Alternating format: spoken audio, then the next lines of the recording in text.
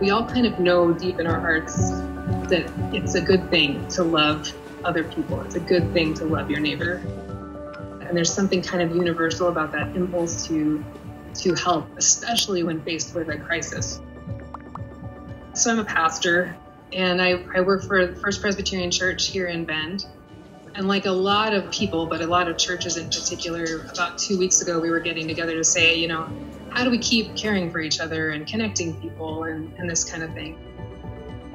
I started Pandemic Partners Bend like 12 days ago, and now we have almost 10,000 members in the group. Here we are. People are pulling up. We get your order, and then we bring it out to you.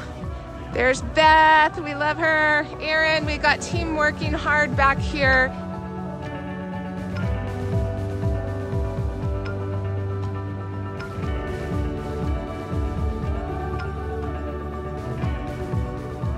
This thing feels insurmountable to all of us, and we're all feeling kind of powerless. And what's cool about these is that like anybody can help, really. Like anybody can do something small to help their neighbor, and it's happening. It's really, really beautiful.